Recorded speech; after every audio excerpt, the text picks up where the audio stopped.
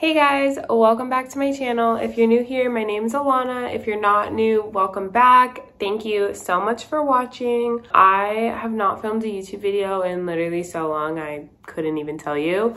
My life has just been so busy and so much has changed since the last time I was on here. Honestly, I don't even really know where to start. I graduated school, I got a new job, I started my career. The biggest news is that I bought a house. For those of you who know me, you know that one of my biggest life goals has always been to buy my own home.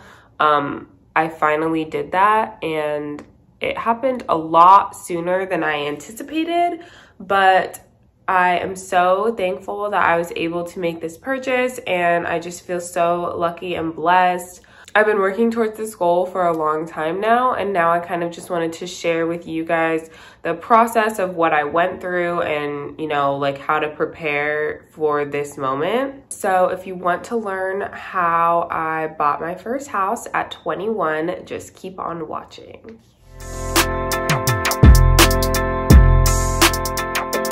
Okay, so my first tip for wanting to buy a house is to set a realistic goal. You want to set a realistic goal of the time frame that you want to purchase a house in, for what your budget is, what kind of home you're looking for, if it's an apartment, if it's a condo, if it's a single family home, kind of just what works best for your needs. I decided back in high school that I wanted to buy a house. I remember talking to my mom and thinking that it just didn't make any sense to pay rent, and I was like, Mom, I want to buy a house when I'm in my 20s. And she's like, okay. From then on, we kind of just started planning about like the things that I needed to do in order to be able to be in the position that I'm in today. Honestly, my mom is the most amazing person I've ever met in my life.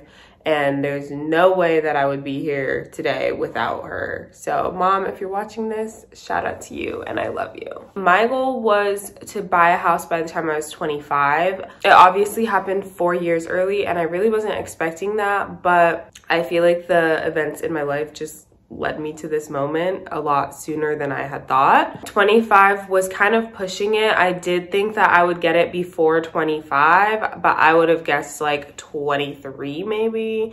I don't know. Things just happened, and you know, I feel very blessed to be in the position that I'm in. I think that a big thing is obviously saving money, because you need to be able to save money for a down payment for your house, and then also just like the expenses that come with being a homeowner. You need money for your down payment, and then for utility bills, and obviously your normal mortgage payment, for cable, for Wi-Fi, for a security system if you have one. Literally every single thing that has to do with the house. Landscaping, exterminators, all of that is included in what your monthly fees are. It's not just the mortgage payment. And there's a lot of unexpected expenses, even just like furniture and decorations for the house. It adds up, and it is very expensive to fully furnish a home right off the bat. So just keep that in mind. Also, if you're buying a property and there's things that you want to change about it, number one, it takes a lot of time, and number two, it takes a lot of money. So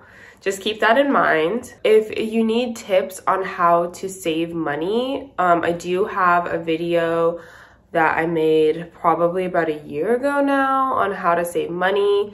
Mostly everything I say in that video still stands, but I mean, I've grown up since then, and there's definitely things that I have learned since then that have really helped. So if you guys want a part 2 on that video, I would love to make an updated version of like what is helping in my adult life versus when I was a teenager saving money. One of the biggest things that I talked about in that video that I got a lot of backlash for is that I said to not get a credit card.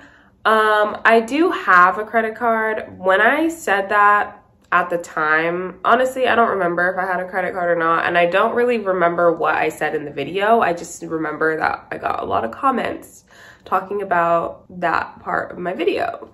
So keep in mind, when I made that, it was like a year or two ago, and I was referring to how I saved money when I was in high school. Like, that was the money that I had saved by the time I was 18. So like at the time, I couldn't even get a credit card if I wanted to because I wasn't old enough. But I do think that credit cards are a great way, obviously, to build your credit score, which you do need a good credit score to be able to buy a house.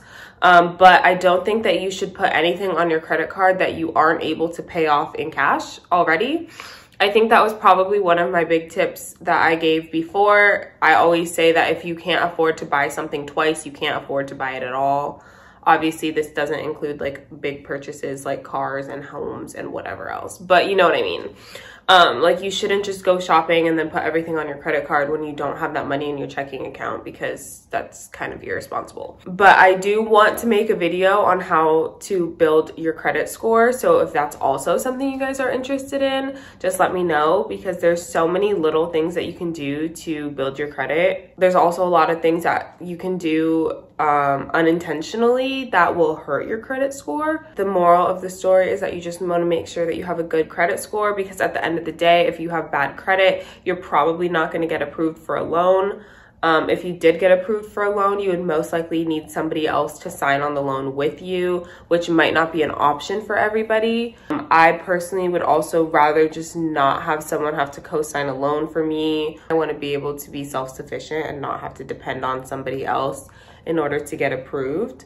But that is just me personally. If you need somebody to co-sign on your loan, there's nothing wrong with that. Another big tip I have is to start buying like little things for the house before you actually start house shopping. I obviously knew that I wanted to buy a house within the next couple years. I got really excited, so I started very early, but I would just go to the store, and whenever there were things on sale, like for like my kitchen or just like basic things that I knew I would need, I just started buying like little bits at a time. So when I moved in, I already had like dishes, like I had plates and bowls and cups and just like basics where it doesn't really matter what your house looks like. I didn't buy like a couch or any kind of furniture or anything that you'd have to like measure and like see if it fits in the space and whatever, but just basic things like that. And it really helped to cut down on expenses when I first moved in, because I already had a lot of stuff that I already bought. All of that little stuff is not super expensive, but it does add up very, very, very quickly. My next tip is to wait until you're really ready to buy a house. It's very exciting, and you know, it's fun, and you get to have your own property, so you can kind of do whatever you want to it, which is all super fun, but it is a huge responsibility. I feel like I didn't necessarily realize all the things that came with being a homeowner until I was kind of thrown into it. Not that I don't think that I'm ready for it, but definitely opened my eyes up to homeownership, and you know, it's a large commitment and a lot of responsibility. And realistically, some people just might not be ready for it. You really want to make sure that you are solid in your job or your career, and that you are able to make monthly payments on your house. It's usually a 20 or 30 year loan, and that's a long time. Like, my loan is for more years than I've even been alive. So to think about something that's that large of a commitment is kind of overwhelming at times. Another huge thing is having a strong support system.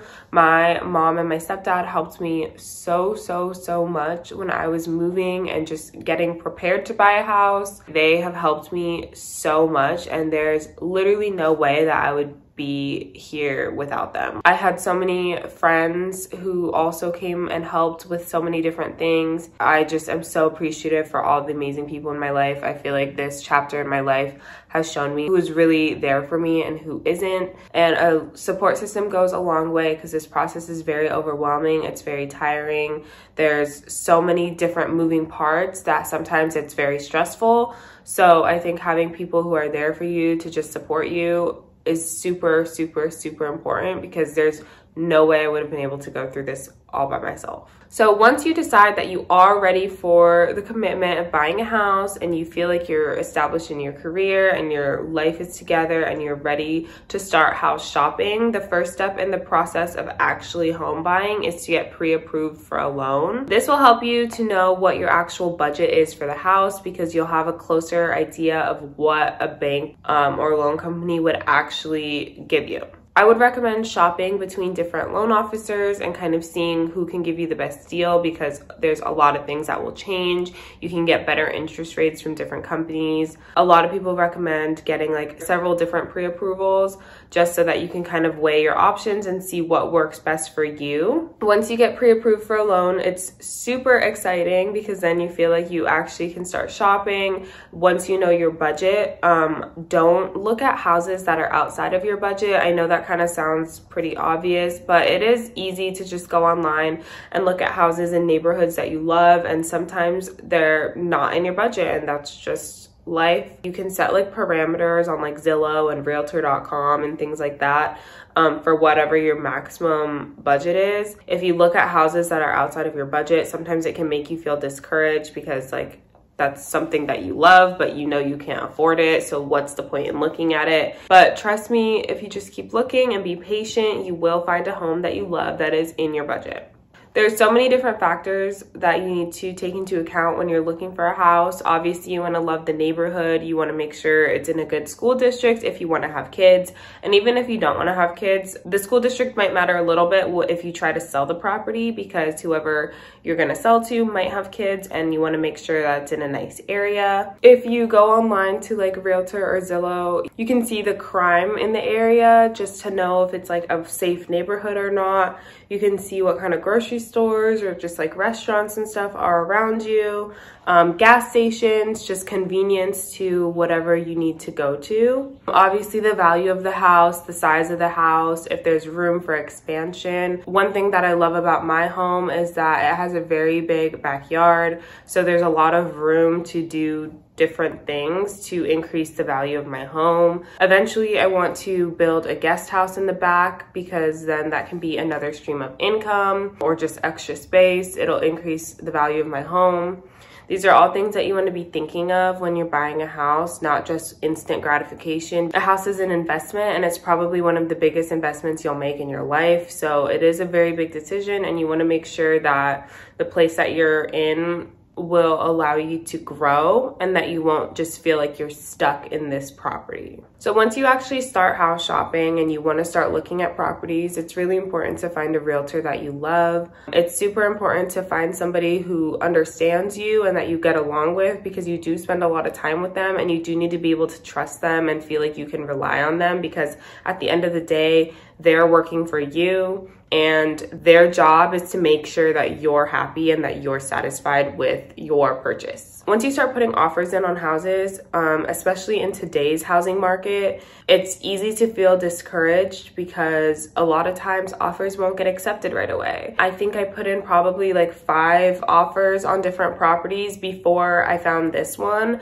I was house hunting for a few months. It was exhausting. I was literally going almost every single day or at least like every weekend to look at like 5 or 10 different houses. It's tiring and there's a lot of options and it's overwhelming, and then you find a place that you love and you think that that's it for you and you put in an offer and it doesn't get accepted or they already took someone else's, and it's just exhausting and sometimes it's really discouraging. There were times that I was super upset because I 100% thought that I found my home and it didn't work out. At the end of the day, it led me to where I'm at now, and I love my house so much, and I couldn't even see myself living in any of those other properties. When you are looking for houses, make sure that you come up with a list of non-negotiables and do not settle for those. There are things about the house that you won't be able to change. For me, I wanted to have at least 2 bathrooms because I don't like sharing my bathroom with people who are staying in my house. I like my things separate and just to have my own space.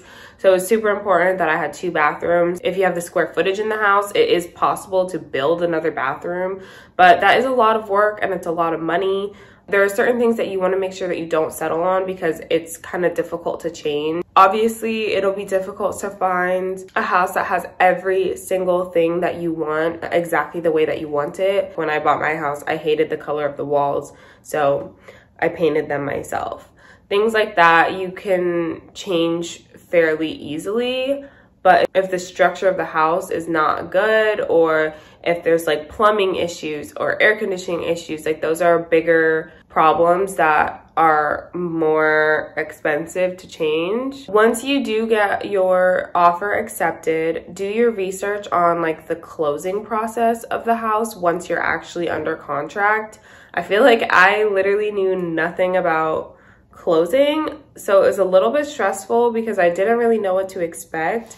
It's kind of like a weird process, and everything like happens so quickly all at once, and then like you just hear nothing for like days, and then like it's like so quick and a bunch of things to do, and then it's like nothing. It's super important to take your inspection and your appraisal process seriously. I didn't really know what came with the home inspection, but I learned so much about my house in the inspection process, and it is a very big decision to make because once you finish the inspection and if you agree that you want to keep moving forward with the process, you're kind of contractually locked in. You can't just decide like to back out for no reason, or else you'd lose your earnest money. I'm thankful that I had my stepdad to help me through the process because he works in construction, and so he knows a lot about what the inspector was talking about. When I got my inspection report back, I didn't know what most of the things even meant. So it was nice to have somebody to be able to tell me what was actually a big deal and what wasn't. I was lucky that the sellers of my home were willing to actually make some changes from the inspection. A lot of times I've been hearing in the market today that a lot of people are just buying the house as is without an inspection. That kind of stresses me out because I don't want to just walk into something that I'm not ready for. So I'm really thankful that I had sellers that were so willing to negotiate with me on the things that needed to be repaired before I moved in. Once you close on the house, you should really have realistic expectations of moving in and settling in. Even just like painting the house when I first moved in took significantly longer than I thought, and it was very tiring on my body, mentally, physically, financially, just exhausting. Let your friends and family help you because they are proud of you and you worked so hard for this accomplishment,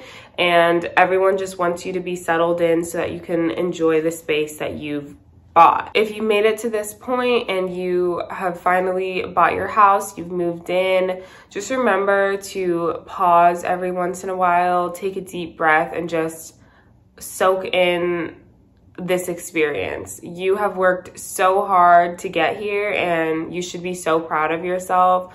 It's important to remember that not everything has to get done at once. I keep on telling myself, like, I have at least 30 years until this loan is paid off. So I have 30 years to do all the things that I want to do to this home and more. It's a lot of hard work and a lot of time and effort that you put into this to be able to have an accomplishment this big, and you really should be proud of yourself, and you should be able to take breaks from your busy life and enjoy it. So that is all the advice that I have for you new and future homeowners. I hope that this helped you. If you have any questions, feel free to leave them in the comments.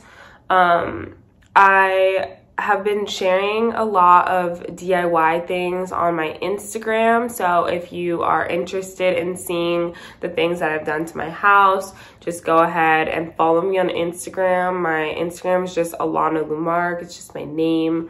But I will leave that in the description box below. I do want to do a house tour, but I didn't film an unfurnished house tour before I moved in, and now it's like half furnished. So I feel like I'm just gonna wait a little bit until everything's a little bit more settled and then show you guys all at once everything that I've done to the house and how it looks. But for now, you can just refer to the pictures that I have on my Instagram. I know that I haven't been very active on YouTube lately, but I still do notice whenever I get new subscribers and when people comment on my videos, I notice all of the positive things that everyone says. I just feel like you guys have still been so supportive, even though I've taken so much time off. And it makes me so happy and just makes my heart full. And so I'm so thankful for you. And I am hoping that now that I'm finally like settling into this new life and everything's a little bit less chaotic, that I'll be able to start filming more regularly like I used to. I hope that this video helped you guys and gave you some perspective. If you have any questions, feel free to leave them in the comments. Like I said before, I will be filming another video about financial advice, kind of an updated version. I can also make a video about improving your credit score. If you have any other video suggestions or things that you want to see from me, leave those in the comments as well. And I am definitely open to filming whatever it is that you guys want to see. Thank you so much for watching, and I love you guys, and I will see you in the next one.